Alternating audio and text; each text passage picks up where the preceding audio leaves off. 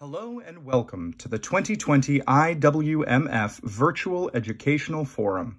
This exciting virtual experience is brought to you by the International Waldenström's Macroglobulinemia Foundation and is supported in part by title sponsors Beijing Pharmaceuticals, Pharmacyclics, and Janssen.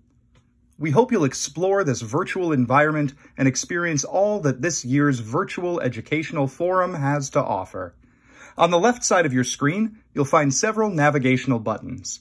To listen to our featured speaker presentations, simply click Auditorium. To download and view speaker bios, PowerPoint slides, and other educational materials, click Resources. This year's Virtual Educational Forum has something for everyone, so be sure to look around and visit each area. If you need help, click on the Help desk in the lobby for a quick guide to understanding your virtual environment. If you need help accessing the virtual conference, you can use the virtual environment phone or email support. Please keep this information handy in the event of needing assistance.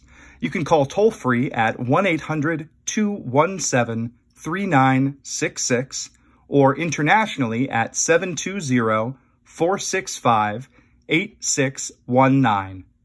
You can email support at virtualshow.support@on24.com. If you need help while attending a session, please use the technical support box located in the audience console for assistance. Thank you for attending the 2020 IWMF Virtual Educational Forum, and please enjoy. Hello, everyone. I'm Newton Guerin, IWMF President and CEO, and on behalf of our Board of Trustees and our home office staff, I'd like to welcome you back to the 2020 Virtual Ed Forum. If you're just joining us for the first time, we're glad to have you with us. You know, this is our 25th Ed Forum, but our first ever Virtual Ed Forum. One of the obstacles that we're all dealing with during these very challenging times is just trying to stay connected with each other. This pandemic has really created a very unique opportunity for the IWMF through this virtual Ed Forum to connect with a much larger global audience than ever before. We're expecting over 1,000 participants from 30 countries throughout the world. This will be our largest attendance ever. And I would like to thank our sponsors for making this program possible by providing underwriting to enable the IWMF to offer this program at no cost to our participants. A special thank you to our title sponsors, Beijing Pharmaceuticals, Pharmacyclics, and Janssen Biotech, along with other sponsors, Selectar Biosciences, the Treadway Foundation, and X4 Pharmaceuticals. You know, none of these sponsors have influenced our program or its content in any way. They all recognize that the IWMF is a leading source of accurate and up-to-date information, and they fully support our commitment to providing independent information to our patients and caregivers. We do have a very full agenda today. We're going to kick things off with a presentation by Dr. Stephen Ansell, and we'll wrap up with the always popular Ask the Doctor session. Also, because our time is limited in this educational forum, the virtual event, we are going to supplement our program by adding a series of global educational webinars. So please check out the IWMF website events calendar for full details about speakers and topics. I hope you were all able to join us this morning for our 4th annual Walk for Waldenström's kickoff. This is our most successful event ever. So a huge thanks to all of our walkers and all of our donors. And if you haven't signed up, there's still plenty of time. We're going to continue this event through the end of the year. And it really is a great and easy way to raise money for the IWMF and at the same time create awareness about the impact of WM on the lives of patients and caregivers. You know, the IWMF is here to support and educate everyone affected by WM, while advancing the search for a cure. Our vision is very simple: a world without WM. Since 1999, the IWMF has funded over $18 million in research grants to 50 scientists throughout the world. Their work has already resulted in better therapies, better treatments, and brought us closer to our cure.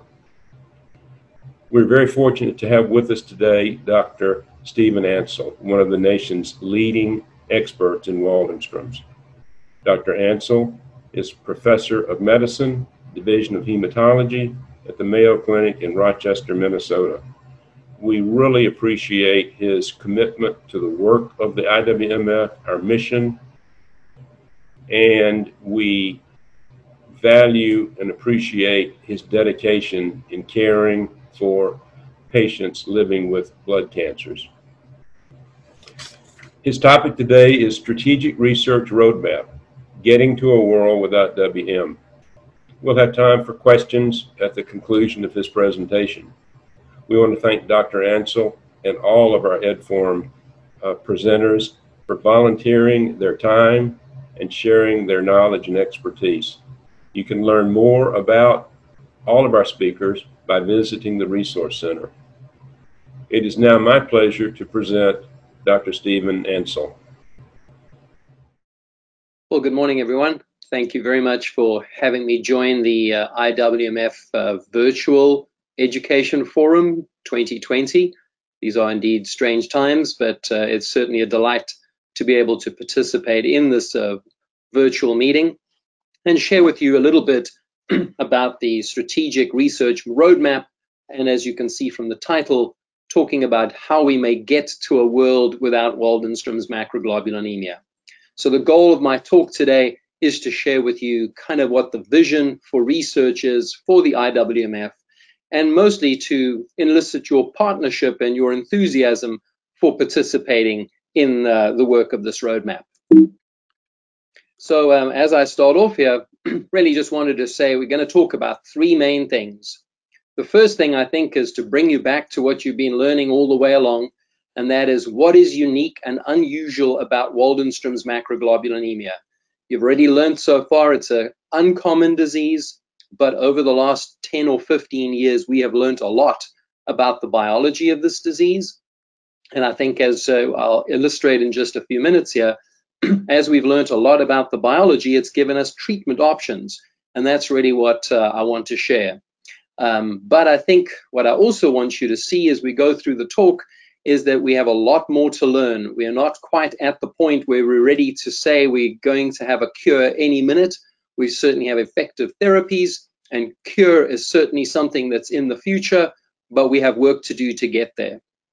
So that brings us to the second thing we'll talk about is, why do you need a strategic roadmap? And the question is, how does that inform what we need to do? And I'll share with you at this point about exactly what some of the thinking is, areas that we need to spend more time investing in, and how to do that. And then how will supporting the roadmap help? And I think that's the important part, and that's where you come in, is we need to get to a world without Waldenstrom's macroglobulinemia. But the funding, as I'll show you as we go through, that has been provided by the IWMF has made a dramatic impact on this disease, and is allowing us really to make major moves forward to understand the biology and to certainly come up with new therapies that are going to impact the outcome of patients. So as you've been learning, as we've been going through, and as you've been hearing and looking and watching many of the IWMF educational sessions, you'll know that Waldenstrom's macroglobulinemia is unique because it really is a disease with two problems. And the biggest problem is the fact that you have a very large protein molecule circulating in the blood, this monoclonal IgM protein, as well as a lymphoplasmacytic lymphoma problem in the bone marrow. So again, I think it's important to understand that this is a disease where a genetic change has happened in a normal process. And when that genetic change happened, the process was no longer normal, but switched over to a cancer problem. So what that means is, normally when you're fighting off an infection, if you breathe in a pollen or bacteria or virus, the way in which your body responds is for lymphocytes to change their nature to plasma cells, and as they do that, they start to make an antibody. And the first antibody they make is IgM. And then as they get a little bit more trained as to what the threat is, they change that antibody from an IgM to an IgG. When you have a process where a genetic mistake has happened, that's in this process of lymphoplasmacytic change, hence the lymphoplasmacytic lymphoma, moving from a lymphocyte to a plasma cell. That's where the mistake happened. And then what is being made is the first of those antibodies, the IgM antibody. And as you can see in the picture here, it's a big molecule. It's actually 5 antibodies, all kind of in a cluster, and that allows it to stick to the, let's say, bacteria or virus or whatever, and trap it and get the immune system to attack. But the problem is that big protein causes problems with patients when the levels are very high in the blood. So really just wanted to highlight the main things that I think one needs to know. Firstly, talking about this lymphoplasmacytic lymphoma that's in the bone marrow. You can see here with the arrows at these more plasmacytic looking cells. These smaller cells here are more lymphocytic that you can see, so hence the lymphoplasmacytic infiltrate. And as you've been hearing, we've learned a lot about what these cells specifically look like. This bluish color is all the IgM that's inside of them that they're producing. And we know a lot about their genetics. We know that the MYD88 adapter protein, there's a mutation in the gene, the L265P, and that's the most common mutation, and almost all patients with Waldenstrom's have that. And as you've probably been hearing too, there is more information about deletions of chromosome 6 and the CXCR4 mutation, which happen in a subset of patients, usually around a third, which tell us more about the biology. So we've learned a lot about this lymphoplasmacytic infiltrate that is present within the bone marrow. Equally, I think it's important to realize the other part of the problem is this IgM protein. And you can see again, I've shown this picture where it's a large molecule and it causes a lot of problems. Basically, number one, because it makes the blood thick. And as the blood circulates around and it's much thicker than normal, the actual ability to carry oxygen and the like actually is significantly affected. Plus, as I mentioned before, it's very sticky. So it actually will stick to body tissues. It'll stick to nerves, it'll stick to skin, it'll stick to even other organs. And when it does that, it actually then causes deposition of protein, which causes those tissues to not work the way they're supposed to. And finally, when it actually sticks to other things, the body doesn't like that, and many times will take out antibody-coated cells, and that can cause anemia and other problems. I'm just going to highlight a few of these things here. Again, just to say, remember we said that the blood can get super thick, and you can see that's where you can get significant problems. Many times you'll have an eye exam, and the reason is you can tell these blood vessels are much thicker, and there's actually some bleeding that's happening in the eye because of this thick protein that's sort of affecting the way in which the blood moves through the blood vessels in the eye. You can see this white stuff that you can see on a CT scan of somebody's brain. That's not normal. And what that is, again, is blood flow through the brain is actually significantly impaired. And people will be confused and sleepy and don't think straight and can have all kinds of neurological complications because their flow of blood through their brain is not normal. Here you can see flow through the blood vessels to the feet is limited, and this person has significant ulceration that you can get.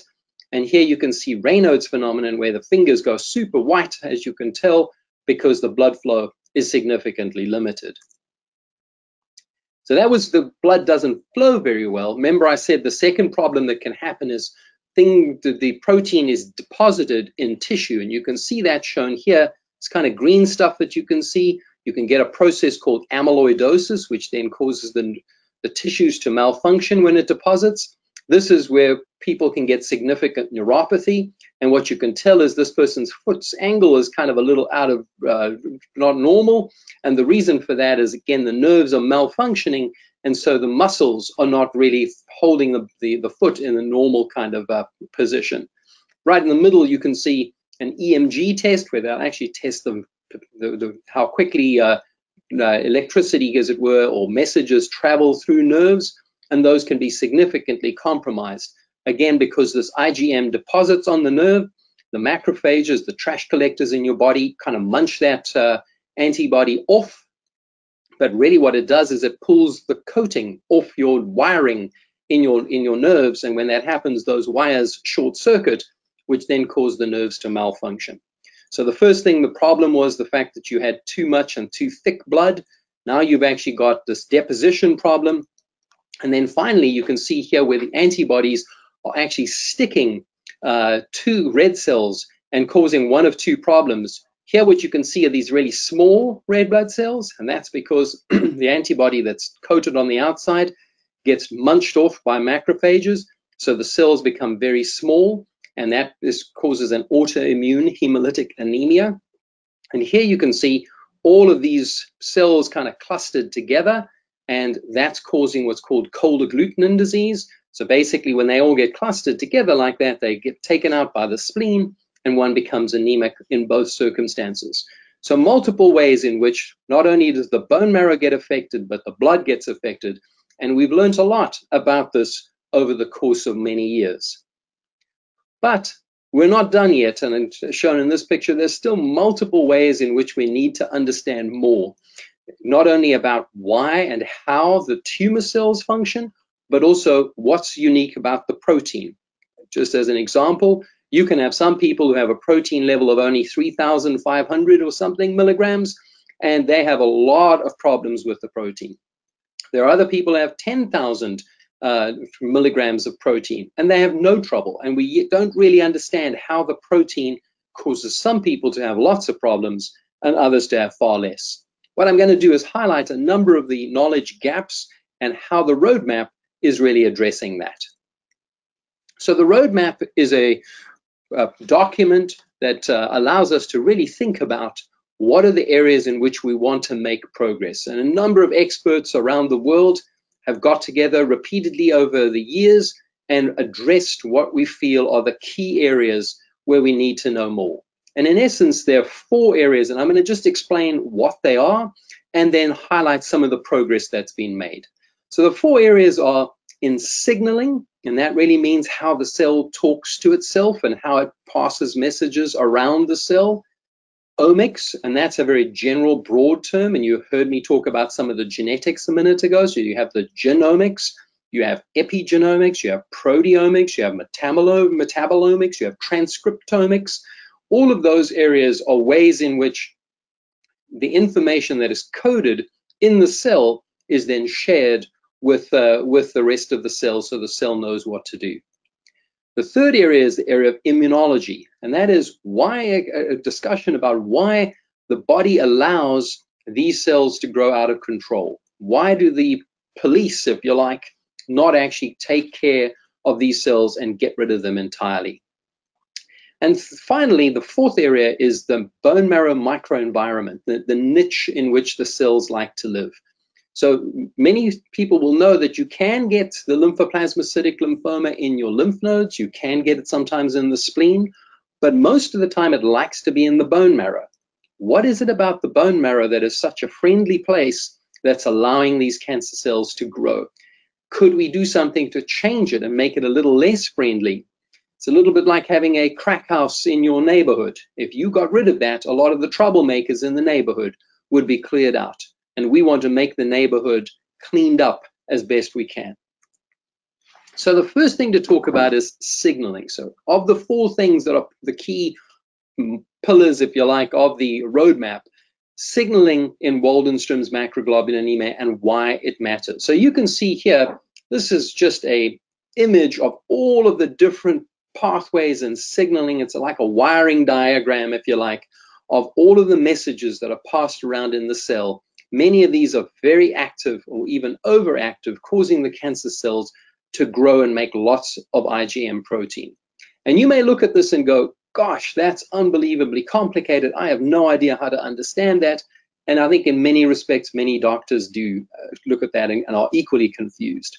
However, the goal of what we're doing is to try and make that a lot clearer and a lot simpler.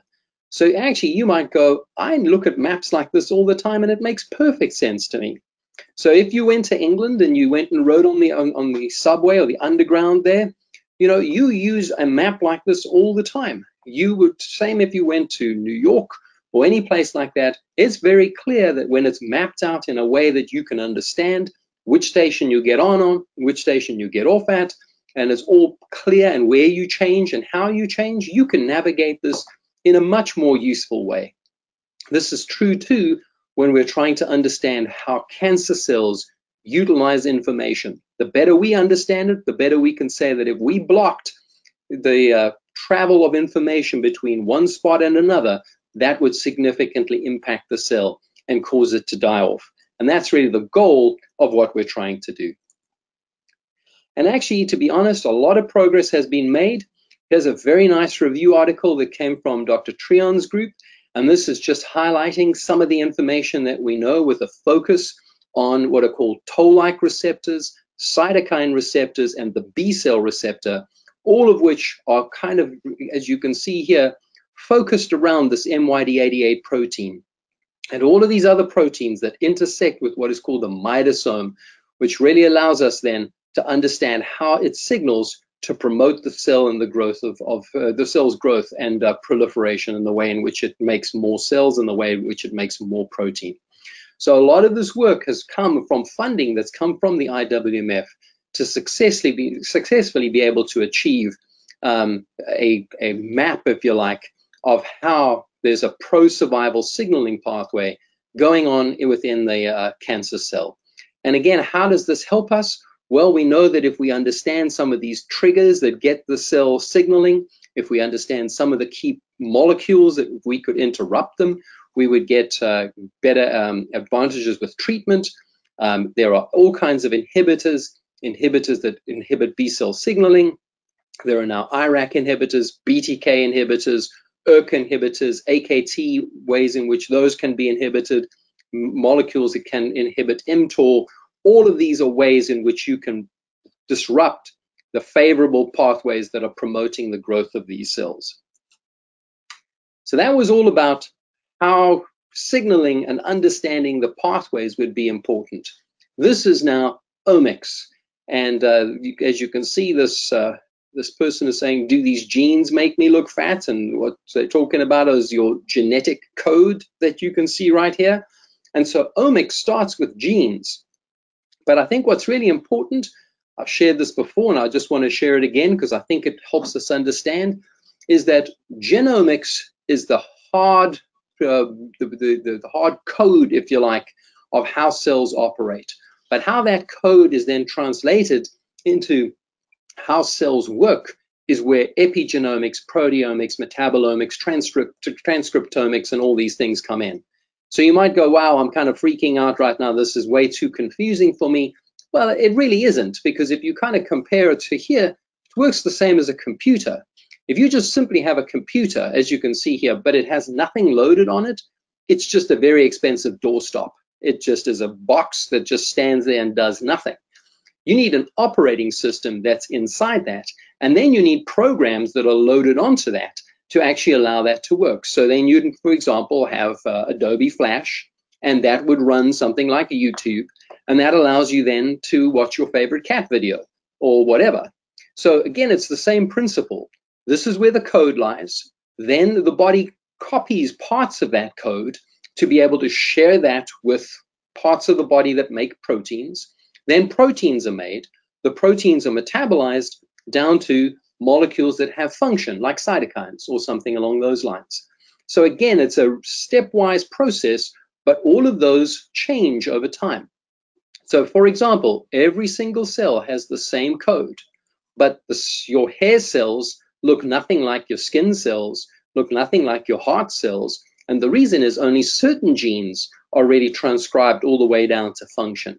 So we need to understand, when we're looking at Waldenstrom's macroglobulinemia, how certain genes are transcribed down and only certain functions are important, so that we can disrupt that process in a way that's favorable to curing patients in time.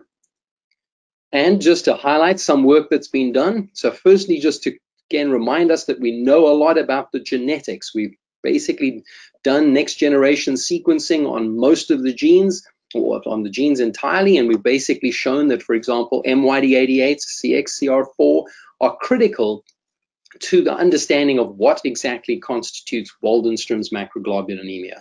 But here's a paper that just came out, which I think is really useful, and that is looking at what's called methylation.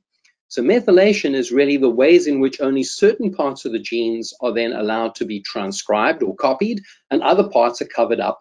And so it's a little bit like unwrapping only the parts that you want for information, and the rest stay wrapped up so that they don't get transcribed. And if you look at this picture, what they could show is that there are two kinds of Waldenstroms. They could see this cluster here, and they could see this cluster here. And when they compared and looked at what this whole the methylome, the ability to see which genes were switched on and which were not, they could see two clear, distinct groups, one that had more of a plasma cell look and others that had more of a memory B cell. So remember the lymphoplasmacytic process that I spoke about? They can see it now based on the genes that are being used versus the genes that are not. And they could show really clearly here that when you looked at the memory B cell versus the plasma cell, you could see all of them have the MYD88, but most of the ones that are CXCR4 land in this group versus far fewer that are in the plasma cell group. You can see these are the ones that the majority of them have this deletion 6p in their chromosomes, and almost nobody is in this group. So again, clearly giving us information about certain Waldenstroms that have genes that are turned on, and other Waldenstroms that don't have those genes turned on, but have different genes that are turned on. Here's another part of the information that's coming out. So this is from our group, and this is now looking further down at the ability of the cells to make protein. So we are looking here at metabolites. So we're taking the serum from patients and from their bone marrow, and we're looking at differences. And what we showed very clearly here is that glutathione metabolism is significantly up and very much more active when Waldenstrom's is active. And so that's driven a lot by some of these other proteins like IL-6 and IL-21 that we've shown in the past. But glutamine down to glutathione really is an important pathway that is fueling these cells. So aside from the ways in which we can target the genes and some of the pathways, we can actually target some of the metabolites and the metabolism pathways. And so more information, I'm sure, will be coming from this area. So you've heard us talk a little bit about the signaling and how important that is. You heard us talk a lot about the omics, or how the body uses genetic information. Here I want to talk a little bit about the third part that really constitutes the Waldenstrom's roadmap, and that is the immunology of Waldenstrom's and why it matters. So here you can see a kind of a set of little pictures of all of the different cells that are key parts of your immune system. And what's interesting is the immune system is talking, the cells are talking to each other, helping each other, targeting and fighting against any kind of threat. And you can see here a number of different types of cells. You heard me mention macrophages, the trash collectors, if you like. It's kind of a funny picture. He's kind of salivating away here, but in some respects, that's really true. They eat up any kind of debris. NK cells are kind of your hand-to-hand combat cells. Their job is to kind of be the first responders that get there, and the green berets, if you like. These cytotoxic T cells are very focused on going after tumors. Helper cells help to facilitate the success of these cells. Dendritic cells, or follicular dendritic cells, are the ones that give information to say, this is what we see as a threat. And if you like, they're your kind of communications, information scout type of cells that will tell the immune system what they need to worry about. Usually B cells and plasma cells are part of your immune system, but in the case of Waldenstrom's, these are now the culprits that are causing the problem.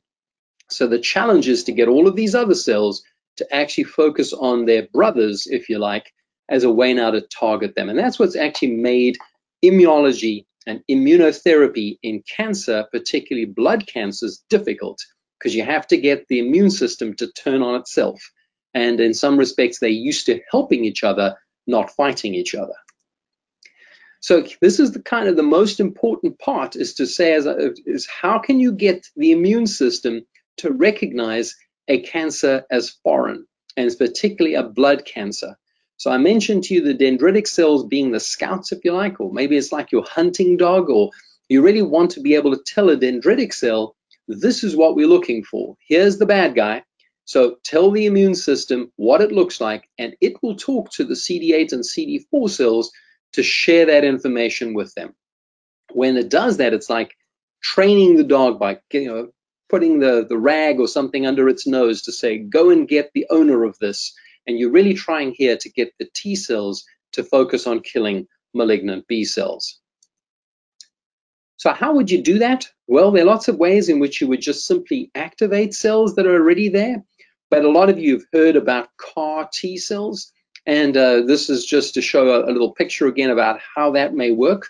Pretty much what happens with CAR T cells is normal T cell gets a viral vector, which you can see, which is a part of DNA code put into it. This DNA code is for a specific type of a receptor. It's an chimeric antigen receptor, and what that means is it's been engineered to work like a magnet. So in essence, all that's going to happen is this mean-looking CAR T cell that you see in this picture will now stick to the tumor cell. There's actually a binding site that will just stick it to the cancer cell. When it sticks, what happens is the cell becomes activated, and when it becomes activated, it makes multiple copies of itself, and it automatically makes proteins, what are called cytokines, and it makes what are called perforins, which are proteins that make holes in cells to basically kill the cell that it's just been attached to. In other words, you're really trying to make the immune system unbelievably angry and mad, and when you do that, you want it right next to the cancer cell, so it will kill the cancer cell the moment it gets activated. I joke and tell people it's like taking a cat and putting it in a bag, shaking the bag, and then letting the cat out. As you can imagine, the cat comes out with its hair standing on end and mad as can be, scratching like crazy. And if you put that mad, angry cat right next to something you want scratched, it will obviously scratch it like crazy. So that's where you're taking CAR T cells, putting them right next to the tumor and getting it to attack the tumor. The problem is there are quite a lot of issues with cytokines that get released, makes you feel pretty fatigued and weak, and high blood pressure that can be low, and high fevers, and you can get confused and neurological symptoms. So all of those are challenging, but this has been a very effective therapy, particularly in other kinds of lymphoma. Not a lot of work yet done in Waldenstrom's, but in marginal zone lymphoma, recent data that was published at the ASCO meeting, you can see that a very high response rate, and this is in people that had failed a lot of treatment, and it looks like these responses are durable, although we're going to need longer follow-up to be able to prove that. So the final thing, again, or what I hope you heard, is the 4 areas that we're talking about: signaling number 1, omics number 2, immunology number 3, and this is number 4, the bone marrow microenvironment. So this is, again, why does this matter? And Aesop from Aesop's Fables was known to have said, a man is known by the company he keeps. So if you have a neighborhood that's full of characters that look like this, you're going to have a lot of bad behavior. And again, if we're creating a bone marrow environment that's very facilitating and helping cancer cells, that's obviously going to be unfavorable for the patient. If we change the neighborhood so that it does not support the growth of cancer cells, that's clearly going to be beneficial. So the bone marrow microenvironment, or the bone marrow niche, is again a very complex thing. And you can see here a picture shown of the bone marrow, which you can see in the center. What you can see are multiple different proteins that cause the cells to stay there, proteins that facilitate the success and growth of the cell, the interactions that happen between the cell, the types of structures that need to be around the cell. And quite frankly, we've done very little in understanding this bone marrow microenvironment and niche. We focused a lot on the tumor cell. We focused quite a lot on the proteins and that facilitate its growth. But exactly why it likes to grow in the bone marrow, that's actually very poorly understood. So here is clearly an area where a lot more work needs to be done. So I guess the key question when all this is said and done, you've heard these 4 different areas, the roadmap, and how this may affect you. And I guess a lot of folks are saying, well, why should this really be important to me? I guess the main thing is that a lot of the things that we've understood are now directly impacting and benefiting patients. So as we look to the future, and as we say, how can we anticipate a world without Waldenstrom's? more research in this area that will result in better therapies and probably and likely in therapies that are going to be curative. So again, just to give you some recent practical information about how this is impacting us, this is data on the CXCR4 mutation. Remember I said that most people have the MYD88 mutation, but only probably around a third have the CXCR4 mutation. And some additional data has shown that the more cells, that's what this clonality means, but the more of the cells that actually have the mutation, the greater the risk that treatments like BTK inhibitors, particularly ibrutinib, will be less successful. So what you're seeing here is you get very good outcomes. And you can see this is out now to 5 years for people that do not have the CXCR4 mutation, but even the ones that do with low clonality, that's actually a really good thing. So we're learning more that it's not just everybody, it's the people that have high clonality that are greater risk of disease progression. Again, I still would point out people significantly benefit. Here you are 3 years, more than half the people are still doing well.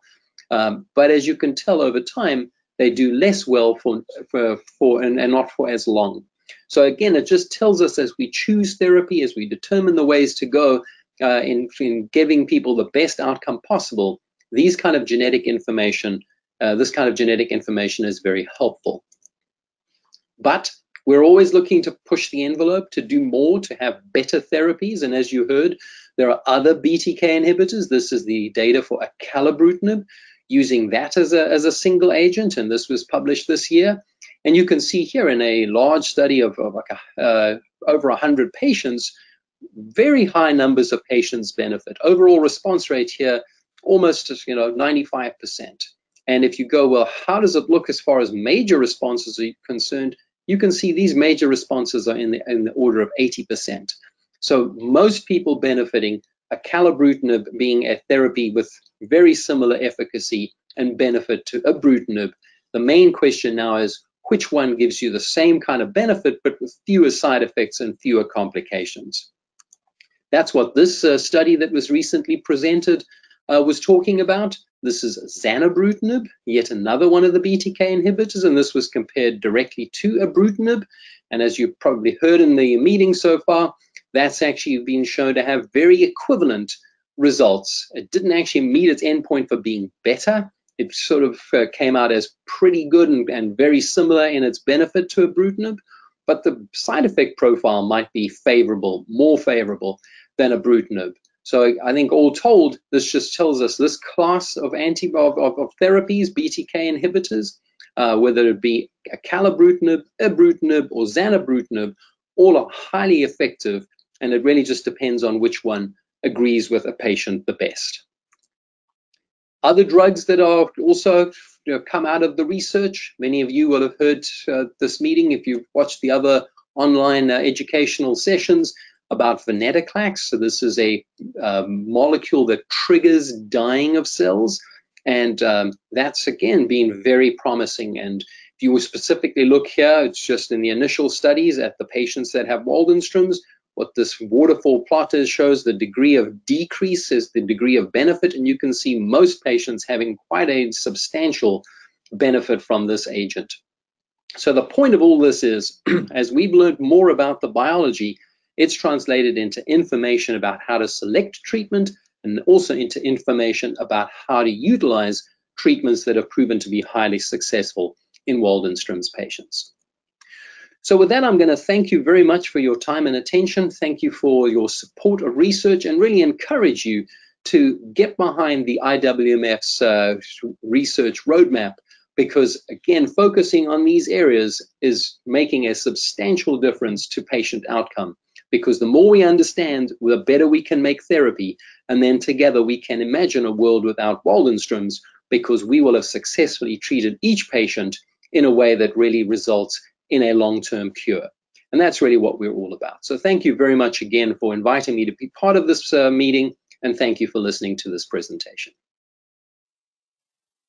Thank you, Dr. Ansell, for explaining the importance and significance of the IWMF's research roadmap to the WM community, both now and in the future.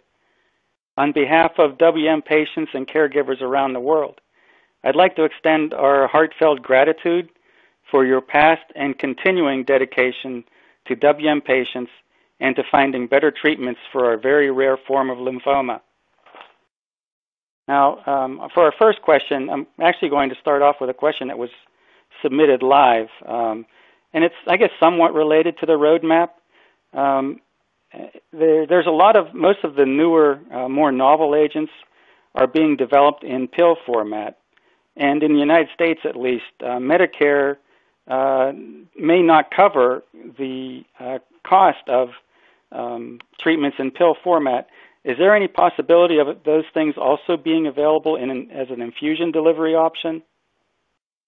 Yeah, so thanks, Peter, for having me on, and that's a really great question. And the answer is yes, but it's a little bit more of a nuanced response that one has to give based on the fact that developing drugs actually is quite tricky. So sometimes it depends exactly what drug you're talking about. So, for example, rituximab or Rituxan that many people will use cannot be given as an oral medication because it is a protein. So when you were to swallow that, the acid in your stomach will break it down. Many of these small molecule inhibitors that we're talking about, like BTK inhibitors, venetoclax, for example, which is a BCL2 inhibitor, those kinds of molecules, they can potentially be made as intravenous types of treatment. However, often it has to do with how frequently you have to give it because of various enzymes and other molecules in the blood that break it down. So often when it's a pill, it's because that's been the perfect formulation for it to be given in the most convenient fashion. I mean, let's face it, even though it would be nice to get things intravenously, if you have to get it every single day, that's a little tiresome if you have to go in every day for the infusion. So some of the medications that are pills because you have to take them every day or even twice a day, making it very difficult to do that intravenously. Thank you. Okay, our next question is regards to developing lesions or tumors outside the bone marrow. Any insights on why that occurs, and is there any research being done in that area? Yeah, that's, again, a very good question. So in general, as most people on the call will know, Waldenstrom's macroglobulinemia likes the bone marrow, and the bone marrow environment is very conducive for these cancer cells to accumulate and to grow and develop.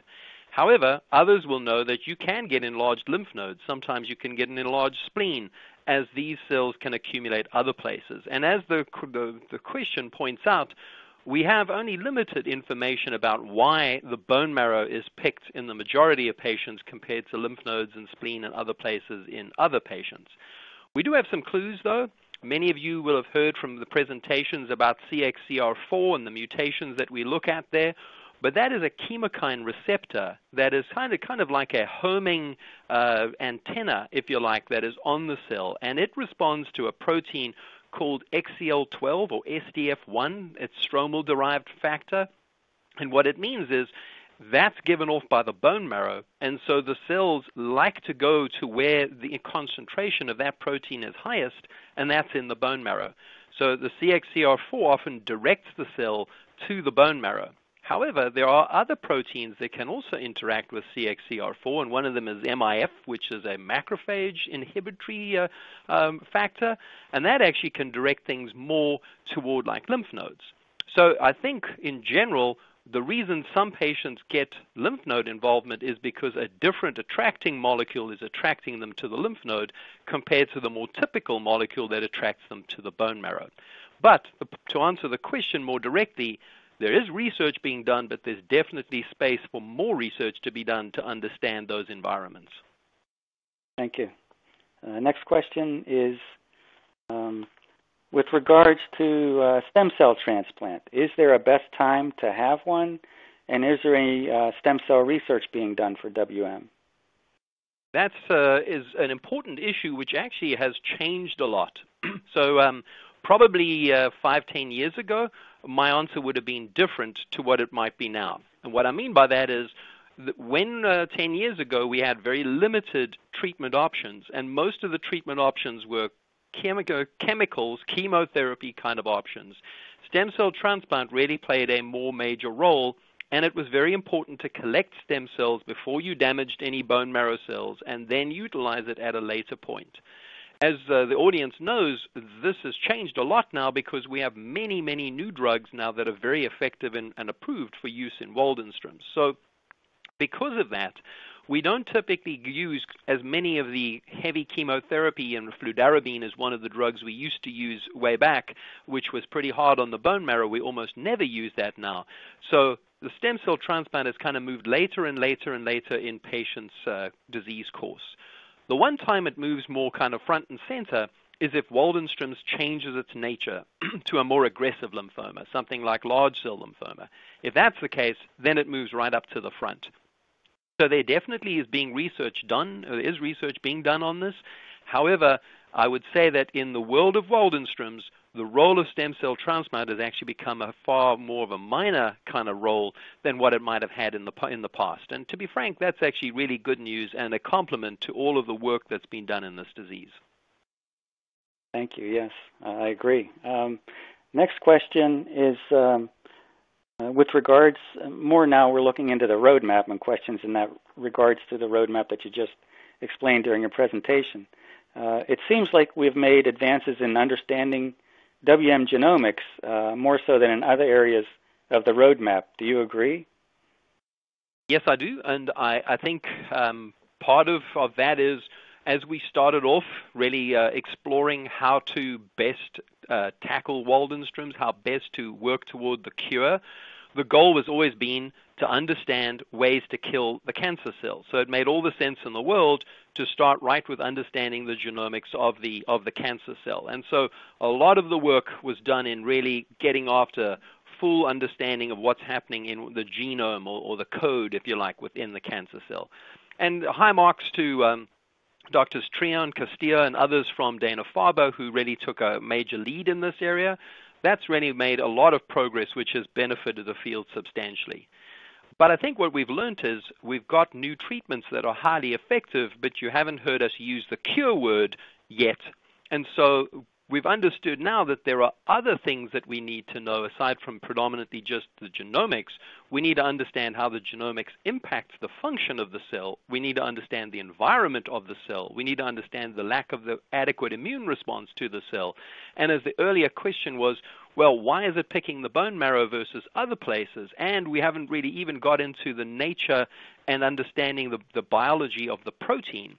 So we're learning that more and more work needs to be done for us to really be able to make the headway we want to make. But I think we have to give full credit to the work done already to say that the genomics have actually made us really understand the biology quite substantially and given us major progress to date. However, I think we've got more to do, and that's part of why the roadmap exists. Thank you. Next question is, again, regarding the roadmap, kind of follow up to what you just stated, is which areas of the roadmap do you think deserve extra focus right now from WM researchers? So I think, the reason the roadmap exists and the reason the roadmap is just not one person's opinion, but is a group of experts who gets together to continue to refine that, is because each of the four main elements that are highlighted in the roadmap are felt to be critically important to the final plan for cure. So I want to dodge this a little bit by saying I don't think that there's any part of the roadmap that needs extra focus to the detriment of the others. I think each one of them is equally important. I will say, though, that there are some areas where we've actually done only a very little bit of work. And so I think there's some space where we can do a lot more. So one of the questions earlier about genomics having done a lot of work, I think we should press ahead, but I think the other areas are areas that also need more attention. Thank you. Yeah. So is it, kind of to follow up on that, is it a factor of needing more research funding to provide focus on those other areas, or also needing more, let's say, proposals from researchers who want to look into those additional areas of focus? And I think that's a good question, and I would say yes and yes. So, I think researchers typically follow funding opportunities. So when there are more dollars specifically defining specific areas, those who have expertise in that area would obviously pay attention and look to obtain funding, and therefore will focus their research on Waldenstrom's. I also think there are experts that, again, encouraged to be part of this roadmap and of Waldenstrom's research in general, will then further propel the field forward. So I think the roadmap so far has actually brought a bunch of new investigators to the area of Waldenstrom's that weren't involved before, which is very exciting. And I think as we move forward, and as this community, who have been wonderful in supporting research, continue to fund research as they have, I think there's every opportunity to do that. Thank you. The next question has to do with CAR T-cell therapies. We hear a lot about them in other types of lymphoma, but not so much in Waldenstrom's. And they're targeting, some of them are targeting both CD19 and CD20 or the BCMA. Do you think targeting antigens other than only CD19 might be more successful, or even just CAR T-cell therapy in general for WM patients? Right, so I think I'll start with the last part first, and that is to say that I think CAR T-cell therapy is a very promising treatment for patients with Waldenstrom's. The issue, and it comes a little bit to the transplant discussion that we had a few slides back, is this has quite a lot of risk and quite a lot of toxicity, but as we're getting more experience, that is coming down. But I think, again, because we have many therapies that are highly successful in controlling the disease, this is CAR T-cells are a treatment that waits a little later in the disease course. Certainly, as I say, there's been some research already done on CAR T-cells in Waldenstrom's with promising results. I think it's highly effective. The key is just risk versus benefit, and one would need to balance that out very carefully in a disease like Waldenstrom's, where the outcomes with standard medications, including pills and mild chemotherapy, can actually give you very excellent long-term results. To the second part of the question, and that is the whole question of should you just target CD19 or should you target CD20 or BCMA, which is on a plasma cell. I think we're going to see an explosion in the next number of years looking at different ways to do CAR T-cell therapy. And the start was simply picking a CAR T-cell that would have broad application against lots of B-cell cancers, like lots of lymphomas.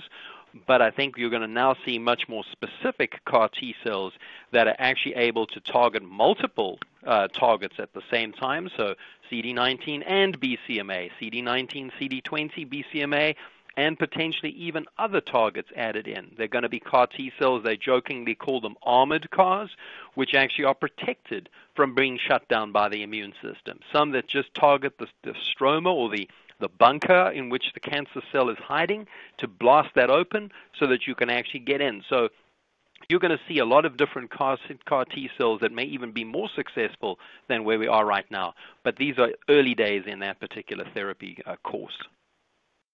Thank you. And the next question kind of also follows along the lines of CAR T-cells. And do you foresee that CAR T-cell would replace autologous stem cell transplants as an option for WM patients?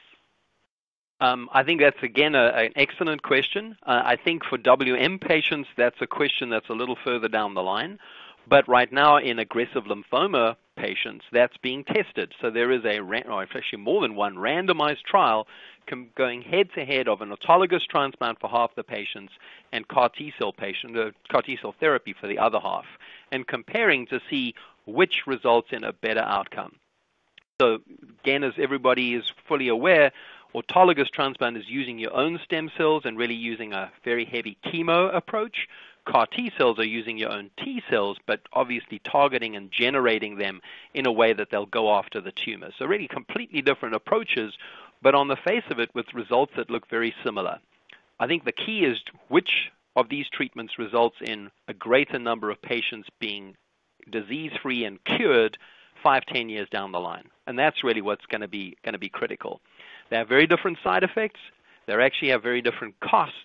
So it's going to be important that one is a clear winner for CAR T-cells to actually become the replacement, because CAR T-cell therapy probably costs at least 10 times more than an autologous stem cell transplant at this point. So I think down the line for Waldenstrom's, it's going to take a little longer for us to actually do that comparative study, and we may need to base our decisions on some of the other trials done in other similar kinds of lymphoma. Thank you. And the next question is, do you see a role for PD-L1 inhibitors like Opdivo or Keytruda in WM? Why or why not? Our lab has actually done quite a lot of research on PD-1 and PD-1 blockade in Waldenstrom's, and we've been very interested in exactly how this would work. One of the weird things about Waldenstrom's is that PD-1, which is usually expressed on immune cells like T cells, can actually be expressed on the Waldenstrom cells. So we've done some studies and actually have treated patients with nivolumab, which is one of the PD-1 inhibiting antibodies, and it does have benefit, but the benefit is only modest. And I think this is in keeping with what's been seen with other low-grade lymphomas, where it's only a minority of patients that seem to benefit. So we don't fully understand why that would be, because there's a strong biological reason why it should work. But I think what we're learning is this is only one switch in a very complicated immune environment. And if you only flick one switch, you do get a little more light in one corner of the room, but the rest of the room may still be dark, and we may need to do a combination approach to really see the full value of this approach. Thank you. The next question, as we learn more about the progression of IgM-MGUS to smoldering to active Waldenstrom's, do you foresee that patients in the earlier stages who have markers that are favorable for disease progression might be treated early to prevent development of active disease? Yeah, so I think actually that's something that would be wonderful, and there actually has been some work that has led us to understand more about who are high-risk patients with this MGUS, with the monoclonal gammopathy, and which are more low-risk patients for progression.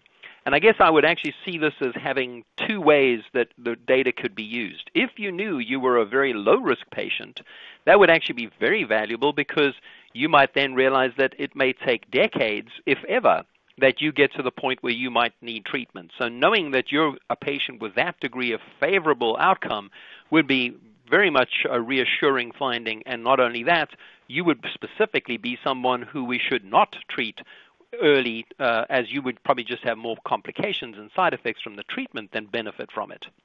On the flip side, when you do have a high-risk monoclonal protein likely to move on to develop Waldenstrom's, that may be a patient where early intervention would be very valuable.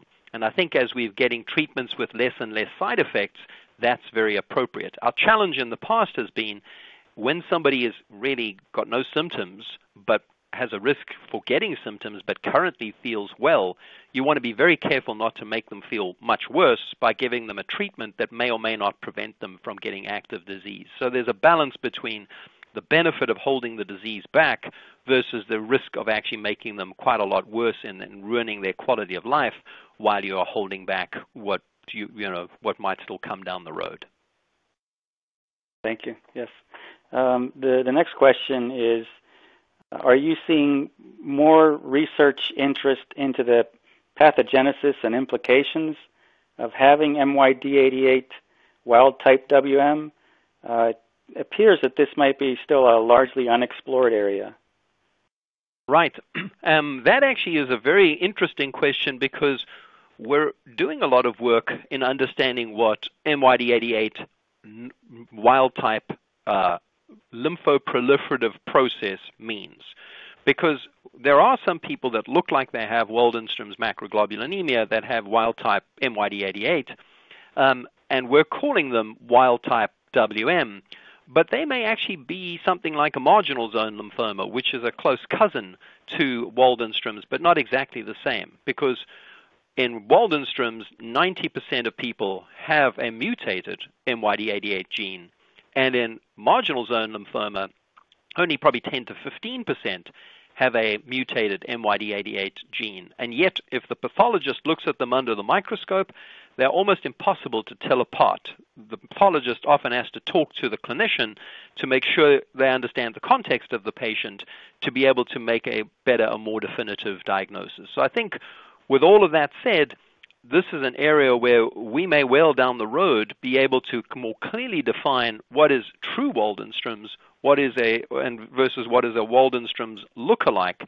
because we may actually manage and treat them differently. So this is a little unexplored as an area, but I wanted to reassure folks that if you were to call those patients marginal zone lymphoma, there's a lot of research going on in marginal zone lymphoma, which I think will then spill over into this cohort of people too. Thank you. And this is a follow-up question that has to do with MYD88. Without MYD88 or CXCR4 mutations, are there upcoming treatments other than bendamustine and Velcade that might be beneficial? So I think, again, Dr. Castillo and Dr. Trion and their group and other groups have shown that both of those mutations are important in some of the treatment decisions for Waldenstrom's treatment. But I think the important thing is also to know that even with those mutations, there is still clinical benefit that can be had, although it takes longer to happen and it's in a lower percentage of patients, but you can still see benefit with many of the treatments that are being used for typical Waldenstrom's patients. So I think there are going to be additional treatments coming down the road that would actually make these mutations less relevant, but I wouldn't have folks feel a little discouraged by the fact that if one of these mutations are absent or present, depending on which one you're talking about, that suddenly treatments like BTK inhibition would be of no value. That said, though, I do think there are other inhibitors that are targeting the whole pathway, going after molecules like IRAK and others, and I think we're going to see real benefit for patients when they're treated with that. The other thing that's really exciting is, the question was asked earlier, what about immunology, and is there progress being made there? There are now what we call bispecific antibodies. There are also some CD19 antibodies that are now becoming approved, and all of these would be useful in patients with Waldenstrom's. So I see a lot of additional drugs being able to be applied to Waldenstrom's patients so that everyone will benefit. Thank you. Another follow-up question that is not on the next slide. There's a question asked about, with regards to the research roadmap, do you see that there is a good deal of cooperation between doctors around the world on this? Do you see it improving? I do, and I think, again, I see, number one, just having folks come together to define what they think are the priorities, and that's done through the roadmap meeting. That's also done through some of the Waldenstrom-specific conferences. I think folks are unifying their ideas and working together. I think the other thing that's been exciting, there have been a number of randomized trials that the Ed Forum is highlighting that have been international collaborations between doctors who treat Waldenstrom's to specifically test best therapies.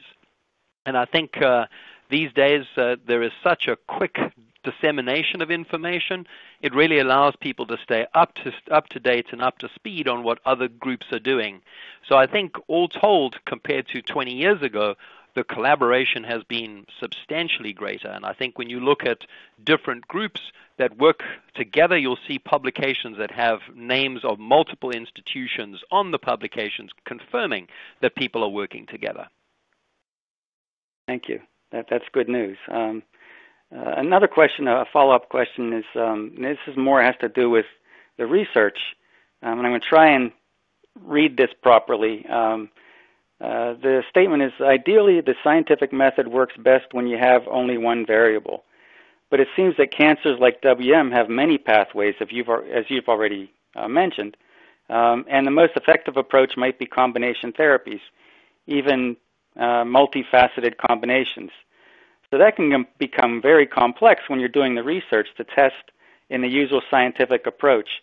The question is it time to loosen the standard of proof in assessing the results of those types of trials? Yeah, so that's, again, a very good question, and the question creates or illustrates an important point, and that is that there are multiple variables in the analysis that have to be factored in. And that does complicate the ability to draw conclusions. The only thing I would be cautious about is sort of lifting or making the burden of proof less or lower. And the reason that is something that I would push back on is, if I'm a patient, I don't want to get a treatment that may or may not possibly had modest benefit. I want treatment that's going to cure me. I want to be right at the cutting edge of what's going to actually get rid of my disease entirely. So I actually think the multiple variables have made the requirement for the burden of proof higher rather than lower. So in other words, if you get treated with a treatment, even though combinations may be the future, you need to prove that the single treatment that you're giving is highly successful, even though it probably doesn't overcome every single one of the variables. If it's only modestly helpful, I think that needs to be thrown away, because you want to take highly effective therapies and use them in combination, because that's how you get to a cure. So I think the multiple variable point is very well taken. I do think, though, that the burden of proof for success and what really will make it as a treatment has actually gone up, and you need to have a highly successful therapy that then gets used in combination before we would really regard it as worthwhile for patients for the future. Thank you. And another follow-up question that it came from one of our listeners is, and I kind of know the answer to this because I'm on the board, but I figured I'd give you the question so that we have an answer for people. Regarding the roadmap, are there certain, let's say, dollar amounts that are targeted for different aspects of the research roadmap? How are the decisions made as to which areas to focus and which areas to fund in any given year? Yeah, so that's, again, a very important question. So number one, the roadmap defines the areas that are felt to be priorities. A request for proposals for research then goes out, and we're asking people to propose research projects that fit with the roadmap. Those then have a deadline, usually in February, for people to submit their applications, and there is a committee of world-renowned researchers, many of them people that received funding for Waldenstrom's from the IWMF before, that meet in a conference that basically review all of the applicants and rank them in order of what they feel scientific merit. Depending on how much funding IWMF has, they can then go down that ranking and fund as many of the projects as they wish. To be frank, there are actually now two tiers of patients, of applicants that are being considered. There are those that are senior researchers, and the funding is greater for those. And then there are now junior and sort of upcoming investigators that we are planning to fund to bring the next generation of researchers interested in Waldenstrom's along. So I think the exciting part is the more dollars IWMF has, the greater number of researchers can be applied to the field of Waldenstrom's and hopefully create a better outcome for research in general. Thank you. That's very helpful in explaining things to people as far as how the process works. It's important that they understand there's a lot of effort that goes into collecting those proposals and reviewing them, and then also on the part of the researchers who then get funded. It's exciting, the progress that's been made, and we hope to see more progress in the future, naturally. Right, and I think bottom line is, it's very important for this to be a very transparent process, so we ensure that all of those that apply get feedback from the research committee, so all of the comments that are made are sent back to the applicants that were unsuccessful, so that they would know how their project would be viewed as more competitive in the future if they address issues that were felt to be deficient. Thank you. Another couple of research-related questions that is a follow-up. Is there research being done in the relationship between WM and autoimmune disease, as many WM patients seem to suffer from both? And some say that when they become diagnosed with WM, they feel that they have more worsening condition because of their autoimmune disease So is there any research being done in that area? Right, there are, and there is. In fact, actually, there are a number of publications that are out there already. And to tie into one of the earlier questions about collaboration, this came from a collaboration of a international set of epidemiology studies, where all of the data was pooled together with then a focus on lymphoplasmacytic/Waldenström's lymphomas. And what they looked for then is exactly this question of, compared to control patients or control people, not patients, and people that have Waldenström's macroglobulinemia, is there an association with having an autoimmune type of problem in your history or currently at the time of diagnosis? And it was shown that there is a greater incidence of autoimmune phenomenon in patients that have Waldenström's and a number of other kinds of lymphoma. And it seems to be the case that when you have autoimmune types of processes going on, your B cells are really kind of very active and revved up by that process, and therefore they're at risk for making additional genetic mistakes, which can then cause them to end up with diseases like Waldenström's. So two things that were interesting from that was a international collaboration of many thousands of patients and many thousands of control people, and it showed exactly the point that the questioner is raising. Thank you. Another follow-up question regarding research. Will there be upcoming studies for cancer-targeting radiotherapeutic drugs for WM? That's a good question, and the answer is probably possibly. There have been radioimmunotherapies in the past, agents such as Zevalin and Bexar, which targeted CD20. The challenge is that when these molecules bind to the cancer cell, they radiate the cancer cell, but they also radiate the neighborhood cells. And the problem with that is that if the bone marrow has lots of cancer cells, there is a lot of radiation that hits the normal bone marrow.